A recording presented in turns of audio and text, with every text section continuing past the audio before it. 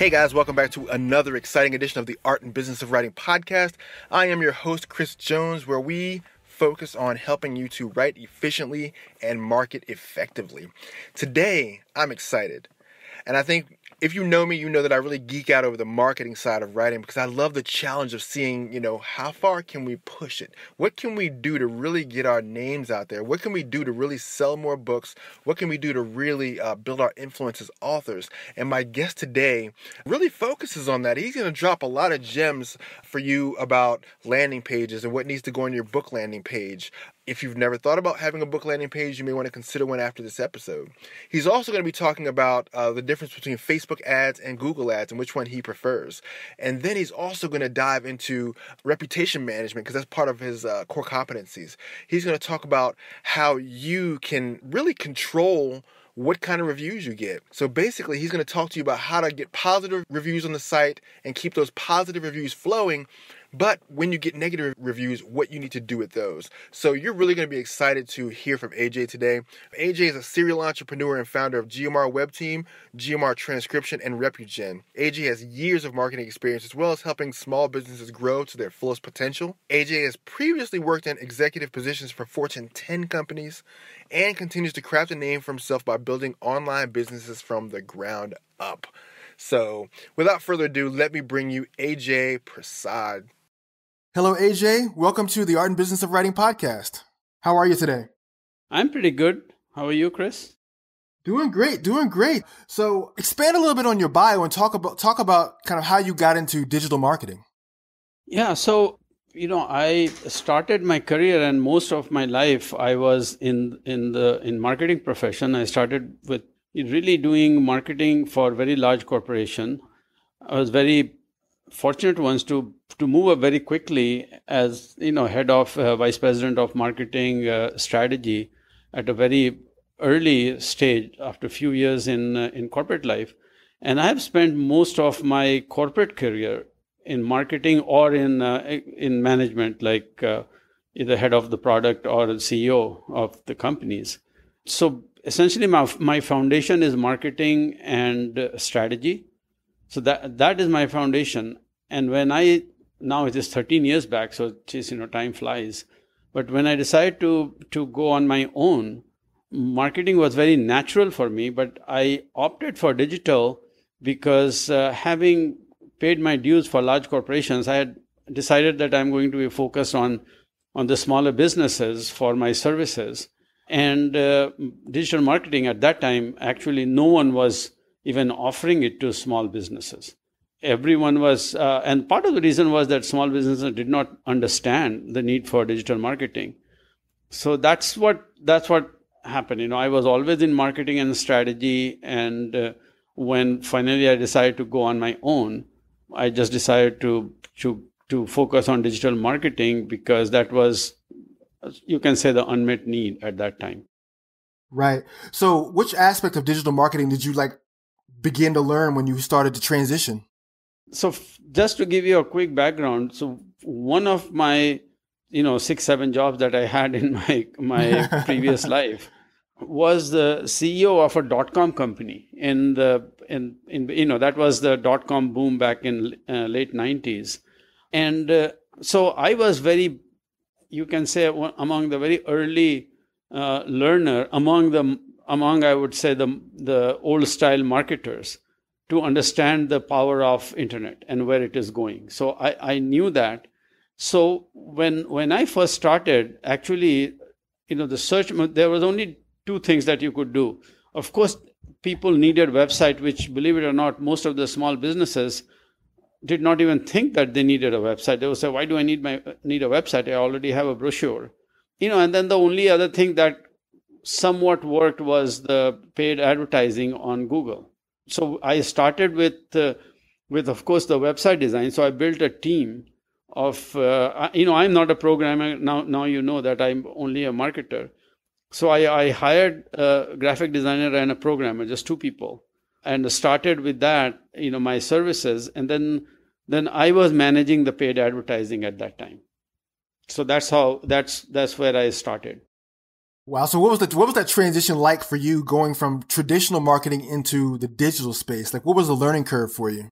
So my biggest learning curve actually was that no one believed in digital marketing at that time.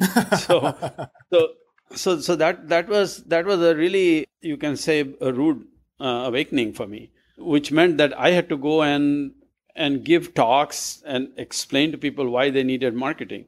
The other thing that was very interesting actually about digital, which I loved, is as I told you, my foundation was strategy, market research, marketing. So I am fairly data driven. And in marketing, when I was managing TV advertising, for that matter, radio advertising, it was very typical, like where you would know that it is working or not working, of course, from the results of the sales. But it was very difficult to pinpoint why something is not working. In digital, everything became so crystal clear. So one thing was the tracking in how much money you have spent, what worked, what did not work, what's the return on investment. It is so easy to see. So that was a big learning curve for me, when the realization that any activity, any money that I'm spending, I know where it is going, what kind of return it happened, and what worked and what did not work. Oh yeah, no, I definitely think that's the biggest shift that's happening right now. I was working in print for a long time in editing, and just over the last year, I've seen a lot of advertisers abandon print to go digital because digital has so much data. Yeah. You know where it's going, you know who to target, you know how to target it. So basically, you can pinpoint exactly where you want your advertising to go. I will tell you, when I was I was head of strategy for a restaurant chain. It was my dream to be able to target like one customer at a time in our marketing. Most of the marketing was on TV, right? Or print or radio. And this was my dream, that I can just pinpoint exactly who my customer is, and I can go literally at one at a time if I needed. And of course, now email marketing lets you do that. Exactly the same thing. So, yes, it has been a really, this change is very welcome in marketing. Yeah. Now, before we go too deep, now I want you, just for our audience, define what digital marketing is and what digital marketing is not. Okay. So anything that when you are using internet to generate your business electronically, so whether it's internet and I am, for the sake of this discussion, I'm adding email as part of internet, because obviously without internet there won't be any email. So when you are using the internet for any marketing, you can say it is digital. And then traditional marketing will be your TV, radio, print. That would be the traditional marketing. Okay. Now, which aspects of digital marketing do you really work in the most? We have totally evolved as the digital marketing has evolved. So, we started offering search engine optimization very quickly, as early as I think 2007, when we realized that, now that works, search engine optimization. In about 2010-11, we started to offer, social media marketing. Of course, throughout, we just totally evolved with the latest trends of website design. So we have always kept on top of it.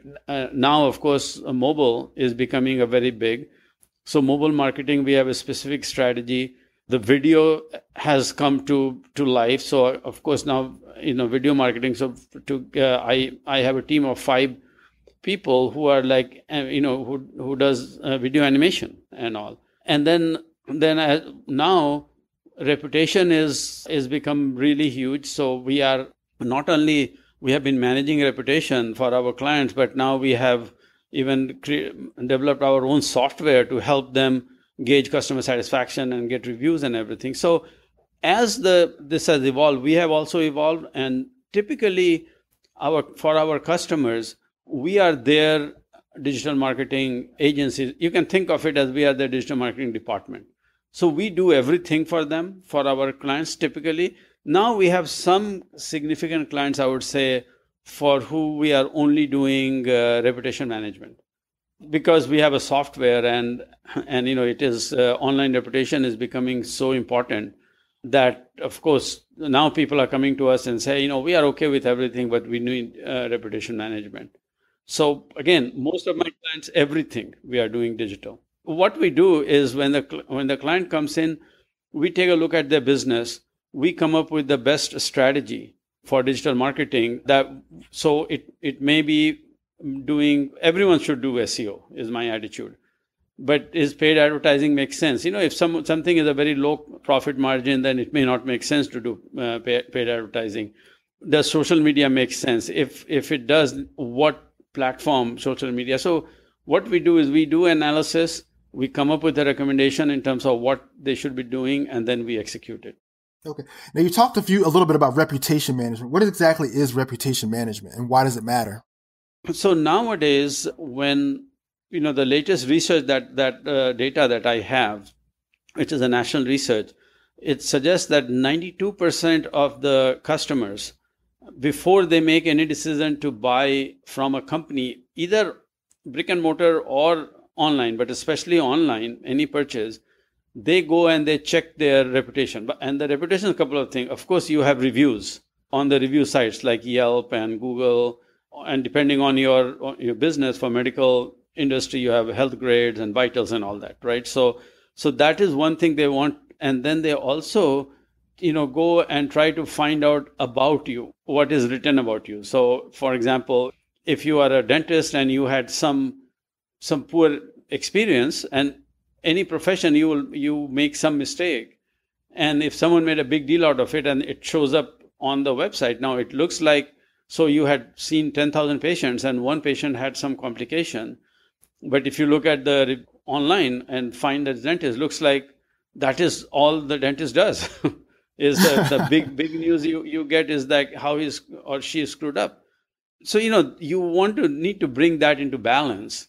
It will be there. So what we do is we just want to make sure that there is good news and bad news. So depending, again, we literally have to have a strategy, but everyone needs review now, no matter what business you are in. So what we did is we created a whole platform where, totally automated platform for generating reviews, for our clients.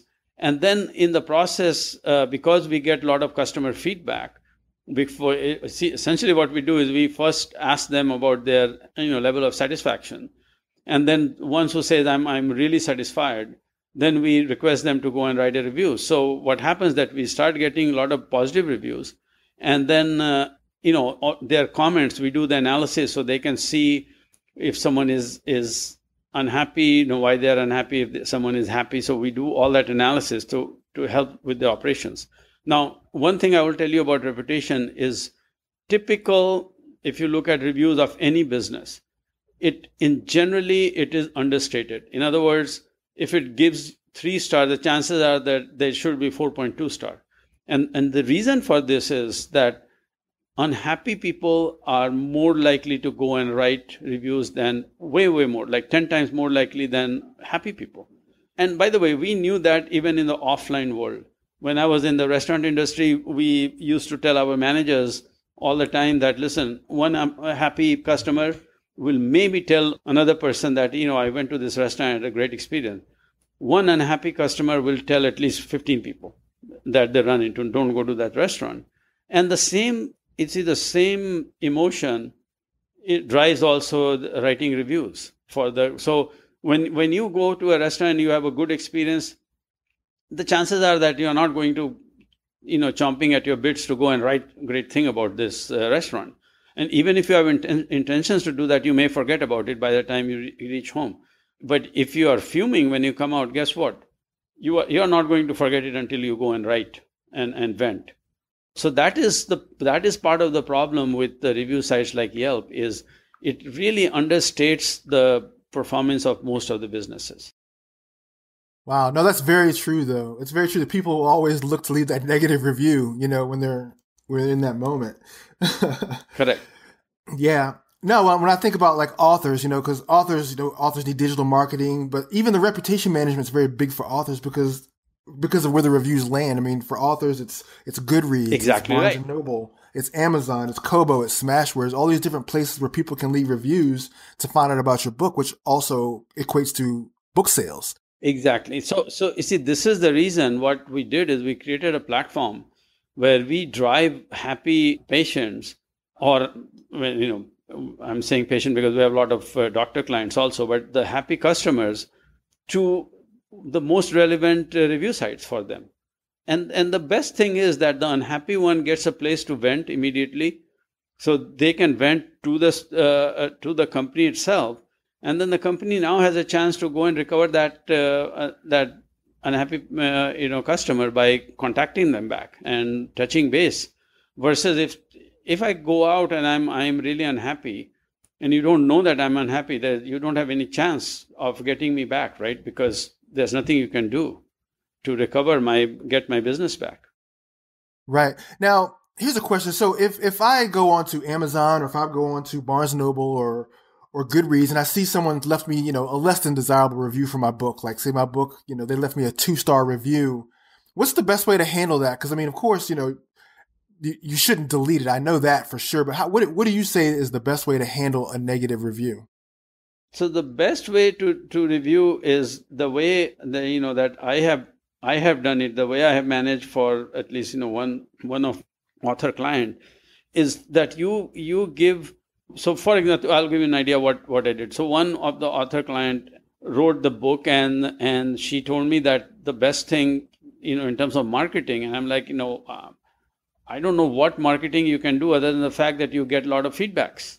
And she was like, wow, that's an interesting idea. So what we did is we have some, that we found the right database. Nowadays you can get any database. You can go on Facebook and do that. And essentially we ask people for their feedback. So we said, okay, here's the book for you, and all I need for you is to read the book and give us a feedback. Okay. And when after you give the feedback, we will, pay you $50. So really, I mean, it's nothing illegal. We are not asking to write review in order to pay. Just say, read the book and give me the feedback so that, I can do whatever I can and do a revision. Now, of course, when I did this, we did not have the platform. So when they gave the good feedback, then we requested and said, hey, that's fantastic. Someone who was happy and said, do you mind writing it on Amazon? Someone who was not happy, then we just talked, or someone said, yeah, your book is nice, but there's no wow factor. Because that's one thing that I remember that popped up a lot with her, with that particular book. It's like, yeah, it is informative, it is nice, but there's no wow in here. So she got it. And I'm like, okay, do you want to revise the book? You want to redo it? I mean, it's totally your choice now. So you do it now with my platform. I can just have them write their comment on the platform itself, and then straightway direct them to Amazon. So, this process of asking happy customers to go and write review, we were doing it manually for 5 years now. It's like 2 years back, I just decided that I want to take this human factor out, because, some people are very comfortable asking people to go and write reviews. Some people are, shy, very reluctant. So I just wanted to take that human element out. And that's why we developed this software. Right. So I guess it's a more effective way is to have them contact you with the reviews, and then you can screen out the ones you don't want to have actually review. And by the way, this platform that we have, that it does exactly that. So it screens out immediately. Essentially, this is how it works. It will ask you to rate on the scale of 0 to 10. Okay. So if you are 0 to 5, then we think it's a negative. So you get a message saying, we are really sorry, that you're not happy with our service or this book or whatever. Let me know where I can improve. Okay. So let them vent. If someone gives 6, 7, then we call them neutral. We don't know either they are going to be happy, unhappy, whatever. So we just thank them and say, give us the reason for your rating. And when someone is 8, 9, 10, we consider them as promoter, right? So now we ask them and say, that's the net promoter score, the scale that you have 0 to 10. So then we said, oh, thank you very much. We are always trying to keep people happy. Would you mind sharing your experience or, your opinion on any of the site? And if you say yes, when you click on it, then it takes you to, gives you the option of which review site you can go and write. That's very smart. That's a very great way, because so based on what I heard you say, just so I can regurgitate it for the audience. So when they write into you, the people who have the low scores, you use those basically as your research and development to figure out how to improve the product. And then the people who give you the middle scores, you don't bother with. And the people with the high scores are the ones you have write the reviews and really drive the marketing. Exactly right. We try to convert them into our, advocates, as our promoter. That's a great way to manage reputation and brand. I love that. So on the digital marketing side, what are some really easy starting points for an author to get their feet wet into digital marketing to promote their books?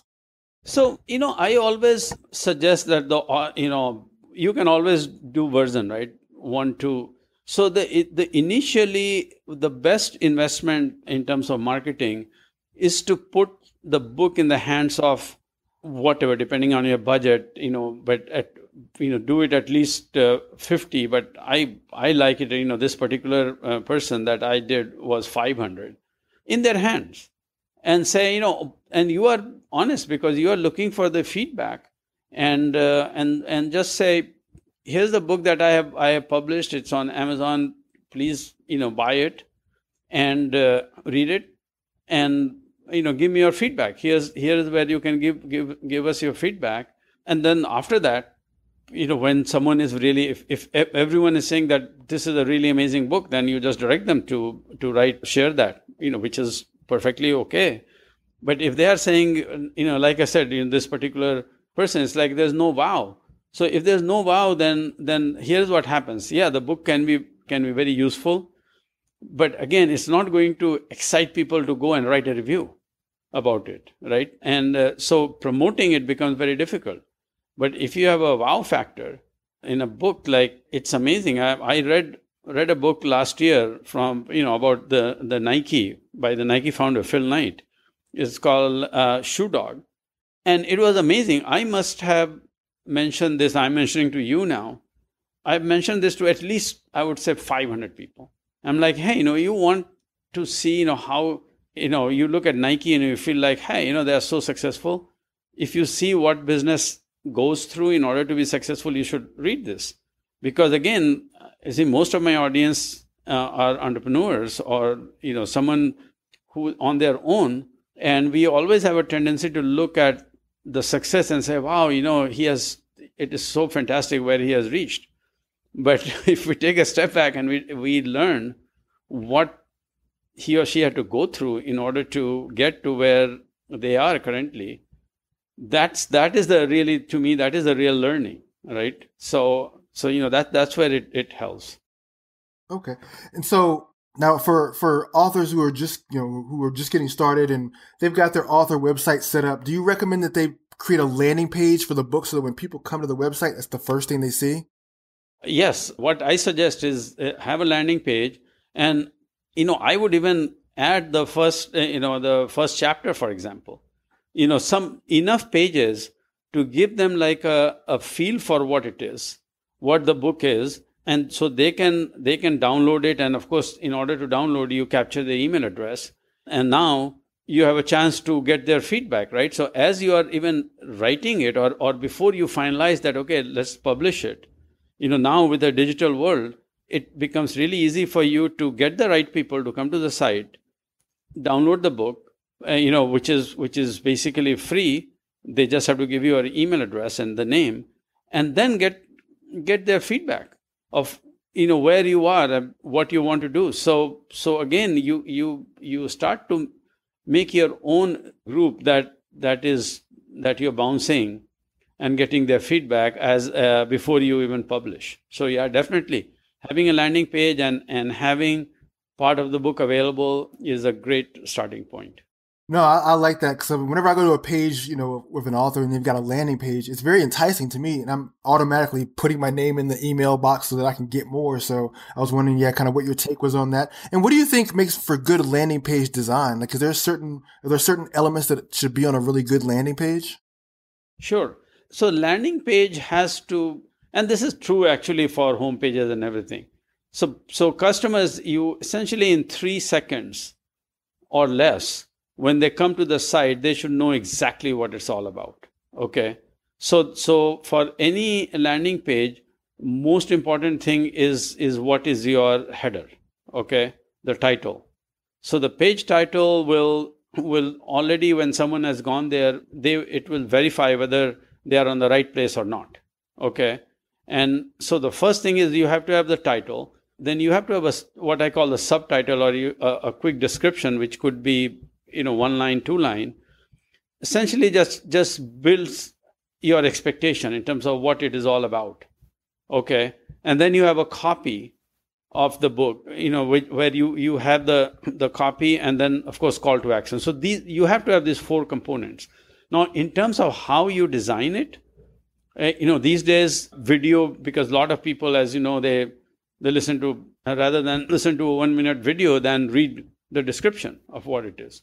So yes, these days landing pages having a video makes a lot of sense. Having a video on the left side and right side, you have some information, and then below that you have the text of the video. Again, it makes a lot of sense. So if you have video, next to it is information and call to action.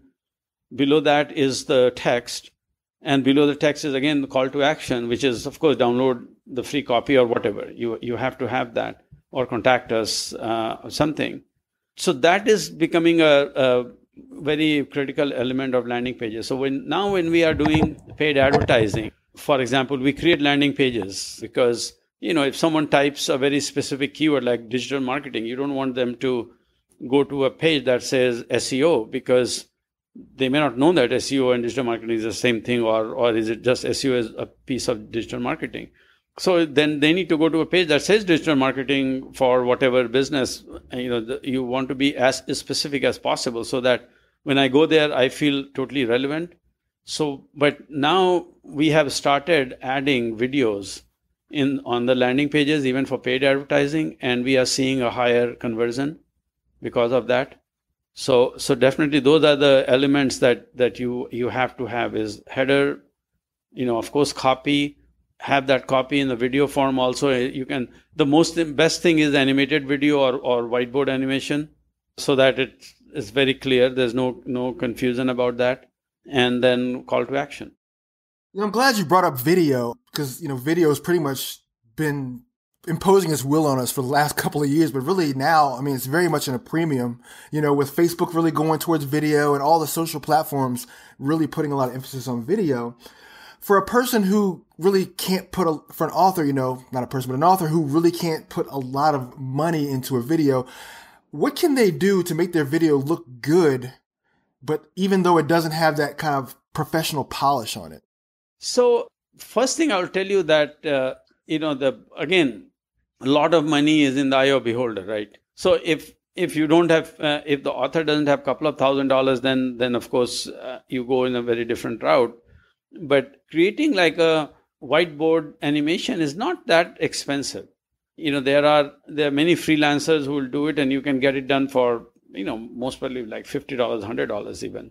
I'm not saying that, of course, to get that, then you have to know what you're doing.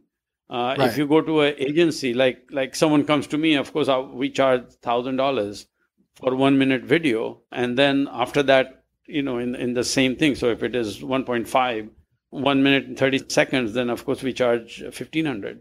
But then of course we understand strategy. And when we are creating the copy, it is really, so if you can write the copy, so, for the video, so if you can write the script that really explains you well, the rest of the thing can be done very cheaply.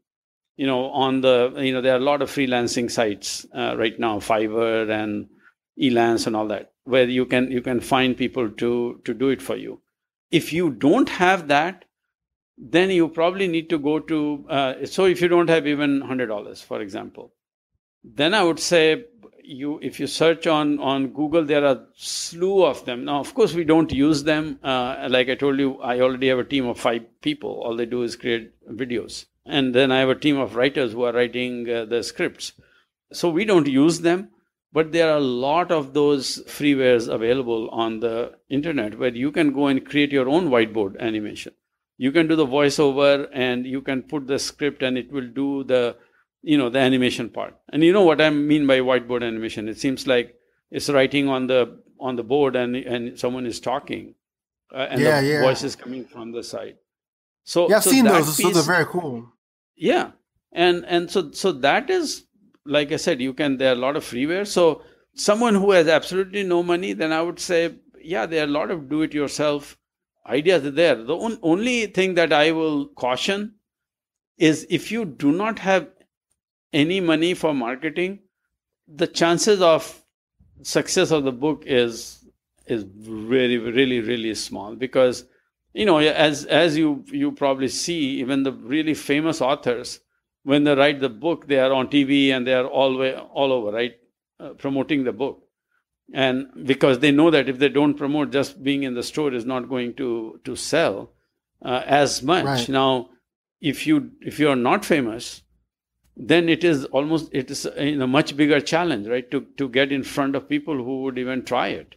So that's one thing that I know a lot of people who have written books but they don't have money to promote, and it's kind of tragedy. But you can try some social media. You can, I'm not saying it's impossible, but it becomes very difficult. Right. Now, you mentioned social media just now. What do you think about Facebook ads? I was like a non-believer in Facebook ad for a long time because we could not figure out how to get the return on investment. But now Facebook has gotten to a point where first everyone is there, and then you can target, your customers as closely as you want, right? You can literally buy psychographics, demographics, whatever. And then if you have a right plan, so with the right landing page and everything, now we have started to see the conversion. So I am becoming a believer in the Facebook ads. It is still not same as Google, because remember, on Google, people are searching for that service. So if I'm searching for a plumber and I see a plumber ad on Google, and I click to go to that page, of course, the chance of my conversion is much higher than, I am just scrolling, getting all of a sudden in the news feed, I see ad for plumber, and I tap it to go and see what the heck it is all about. So the challenge there for Facebook is that you have to make it very interesting for someone to want to come and visit, and then you have to have a very strong call to action. So when you are trying to build your base, your list, for example, Facebook seems to work very well.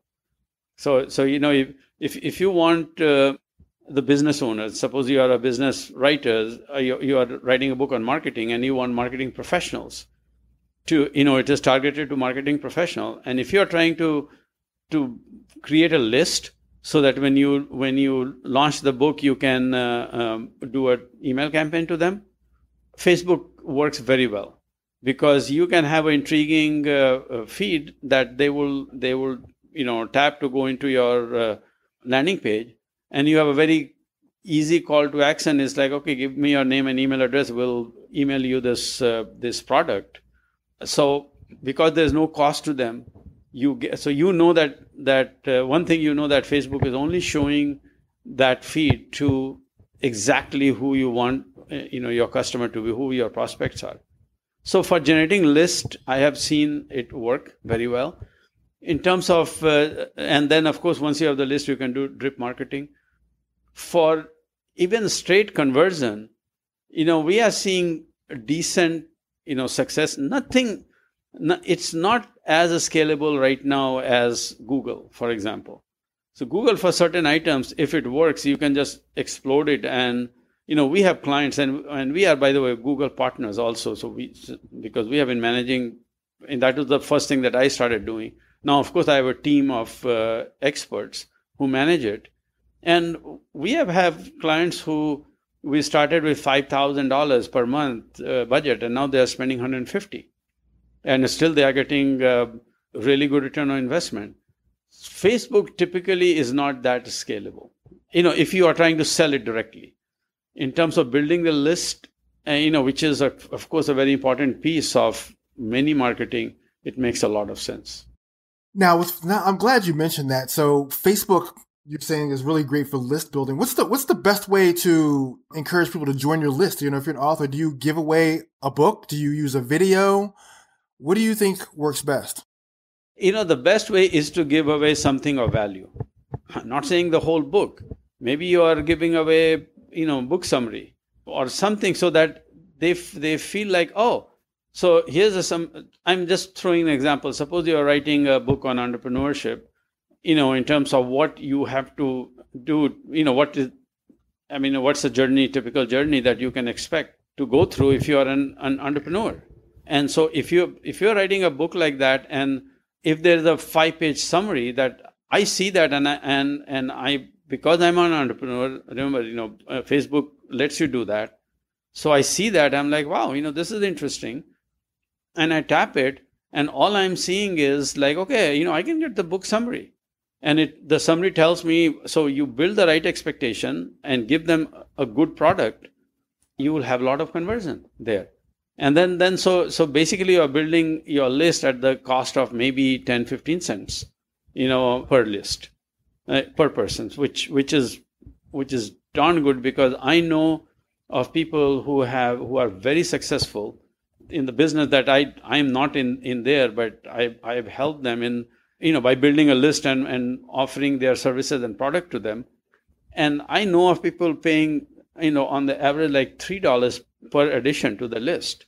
And once they had 10,000, because what happens that when you have a significant list, so you have a opt-in list of 50,000, all of a sudden you will have people coming out of woodwork with their own product and say, hey, would you offer it to your list, and I will split the sales. And I'm sure that this is a huge market. I'm not into it. I've helped some people who are in that business. So if you can generate for 10, 15 cents per person, very targeted list, and if you have 100,000, it is what, like $30,000 that has cost you, right? Or $15,000 or $20,000.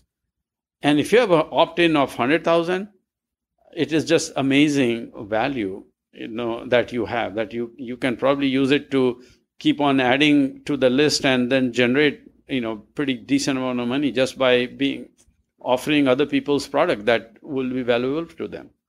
So yeah, the list building is very interesting, and social media. And I'm not just saying Facebook is the only one. Social media in general, lets you really narrow target who you want your audience to be. And then if you are doing it right, like the only thing I have done for someone who is building it is, of course, we created the landing page and we integrated the email, the opt-in, so that people are opting in, and we made it like literally double opt-in. You put there and you get a link, and then you click on the link, then because now you're double opting in, and then you get the summary book. But this was someone who wanted to start business of helping you how to write copy, and he used to charge $20,000 for like a one long page of web copy. So obviously he was good, but he said, well, now I'm selling my hours. So he created like a program, and he needed people who were interested in his program, and he is charging $10,000 for the program, but he would teach 10 people at a time. So all of a sudden, his per hour income grew up very, just multiplied big time. And so he wanted to build the list of budding wannabe copywriters. And that's what we helped him, build the list. And then, of course, later on, he started marketing other people's product. At some point, what happens is these things start to roll on its own momentum. So we are no longer doing anything for them. But we did that 7-8 years back, and he's still in business. So obviously something worked for him. So yeah, the list building is a very interesting area. And now, thanks to social media, it is very inexpensive to build. This guy built it, and that's what I was saying, that he was $3. He built it through pay-per-click advertising. So essentially, It was like summary. All you need to do is to become a copywriter kind of thing. And his average conversion cost was $3 for someone who downloaded his book. But then because he was financially well off, so I think he spent $35,000 initially to build the list, and then of course after that he must have generated millions of dollars already from that. Wow, that's a pretty inspiring story. And I know if you scale that down for people who are in the writing space who want to just get started with something small, you can build your list the exact same way. Just creating creating the ad, putting the money in. Yeah, you have a list. You build a list of 1,000 people, and now all of a sudden, when you are ready, these people have already read your one paragraph. They have already given you feedback, right? And then when your book is published, all of a sudden you can again go back to them and offer them to just go and read the book and write a review. You're not saying write a good review. You're just saying write a review, and we will send you a gift certificate, and which is totally legitimate. So long you make it very clear in your communication, we are not asking you to write good. I just want honest reviews to write. Now, of course, if you use a platform like what we have created, RepuGen, then the platform automatically does it so that it asks only happy people to write reviews. But again, we never say, even the platform will never, we just don't encourage people to go and write, who are not happy, to go and write review, versus, so we just encourage. But it's not like when someone is saying, I'm giving you 0 on the scale of 0 to 10, we don't beg and say, please don't go and write reviews anywhere, because then that would be not correct. Right. No, that makes perfect sense. Because you always want to make sure you have the happy reviewers out there looking at your stuff and taking care of you. Very good. Very good. Well, Ajay, I want to kind of bring us down for a landing with just some fun questions. How's that sound? Sure. Fun is always good. All right. So who are some digital marketers that who inspire you today still? It's kind of interesting. The big digital marketers. I mean, I started following Seth Godin because he was when I decided to get into digital marketing business, I would buy any book that I could lay my hands on to get totally up to date on it. And he is still there, although he has become more of a business guru, seems like. And then there was this Matt Cutts, who was at Google actually, and I followed him very closely because, of course, SEO was so important, and I just wanted to understand how what Google is looking for to in order to rank someone. So and then after that I have started to now I keep up with more with Moz, and there are some forum of digital marketing experts that I keep up with. But in terms of big guys that I started with following were obviously Seth Godin, and then later on Matt Cutts. Okay, so what kind of fun things do you guys do in the office to kind of to spur creativity and keep things lively and fun? We are always challenging ourselves to for improvement, and I'm always encouraging people to do experimentation in the office, because marketing is in a funny way, marketing can never be perfect because you can always be improved. So I just so we are of course we do some fun stuff and do a party and we post it on our social media and all those things. So those are very typical thing that every company does. We do that. We'll celebrate birthdays and parties and all. But one thing that I think it keeps my team always motivated is I encourage them to be creative. I encourage them to think, and I really encourage them to bring ideas, because I know that I don't have monopoly over good ideas. So I need everyone's collective, brain there, for improving. So yeah, I mean, just by keeping the environment light and listening to, it's not unusual for me. Almost every day, someone walks into my office and suggests something, or I also have, remote office with a lot of employees. Every day I get 1-2 emails with suggestions. So I try to keep them very motivated, excited about what they're doing. All right. What's your favorite book? Can be any type of book. What's your favorite book? I have bunch of favorite books, I would say, but I'm always reading something. So, now the one book that I have read 5 times already is a book by Jim Collins called Good to Great. So I think that I bought it 5 years back, and once a year I read it. Some other book for entrepreneurs, if your audience has entrepreneurs, is 0 to 1 by Peter Thiel, is very interesting. Of course, I already mentioned Shoe Dog, but one book that I suggest everyone read, no matter whether you are entrepreneur, your employee, whatever, your husband, housewife, house husband, whatever, I don't even care. So long you're a person, there's a book called Mindset, and the name, the author is totally slipped. So when I read this book, is that the one by Carol Dweck? Yes. And actually, when I read this book, it affected me so much that I went and I bought 10 more books to send, to give it to some of my most favorite people and say, you know what, this is the book. So this, which I cannot think of any other book that I did that. I did buy books for I have 2 sons. So of course I bought Think and Grow Rich and gave both of them one, once they were in college and all that. But this is one book that I purchased 10 of those, and I tell that everyone should read it. Have you read that, since you know about the author? Think and Grow Rich or Mindset? No, the Mindset.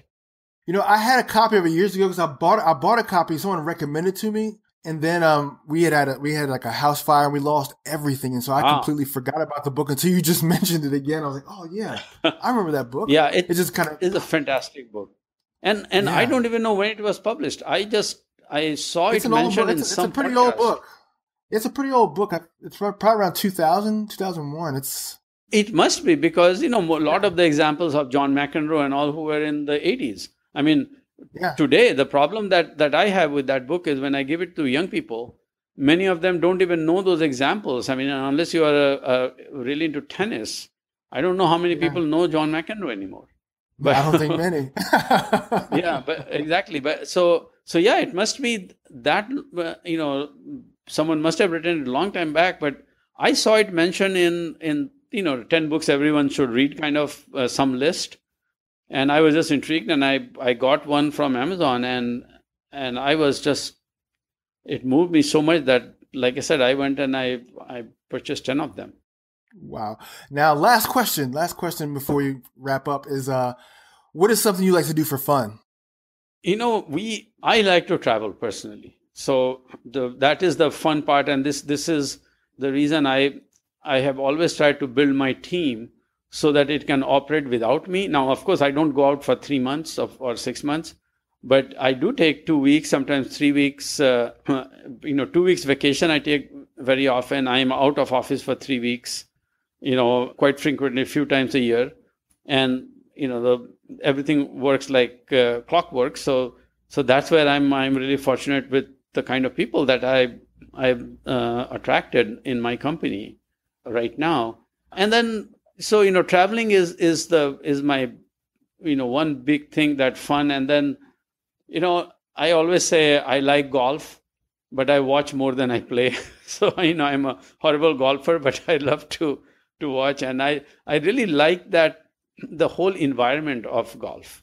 When you seems like you're in the middle of the, like bustling city, and all of a sudden it looks like you are, you're totally on your own in the middle of nowhere. So that's the thing I really like about golf. Awesome. Well, AJ, it's been great speaking with you today. Can you let our audience know how they can reach you? Sure. So, they can always visit my website, which is gmrwebteam.com. And they can also reach me by email. It is ajay@gmrwebteam.com. But I will just warn someone, if you are reaching me through my email, then it may take a couple of days, because I get somewhere around like a couple of thousand emails every day. So I try my best to respond to everyone, but on the subject line, please write the show, so that I know that what it is all about. Because I also get, obviously, when out of 2,000, my guess is that at least 1,800 is junk mail. So I don't want to delete someone's email thinking it's junk. Awesome. Well, hey, thank you so much for your time today. Thank you, Chris. It was really good talking to you. Awesome. Thank you. Hey, author. Chris here. I want to tell you about a program that I'm really excited about called Group Gold. For a long time, I would post on my Facebook fan page only to find crickets. Very few interactions, very few connections. That is before I discovered Facebook groups through the program Group Gold.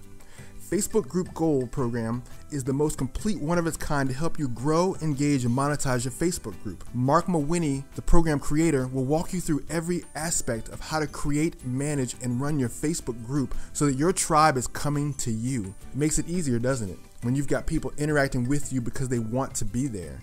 That's the beauty of Facebook groups over Facebook fan pages.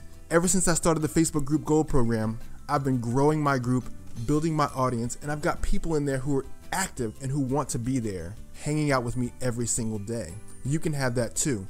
Just visit my website, www.readyrightlaunch.com, and under the offer tab, select Group Gold. Then you can see for yourself the magic of Facebook groups.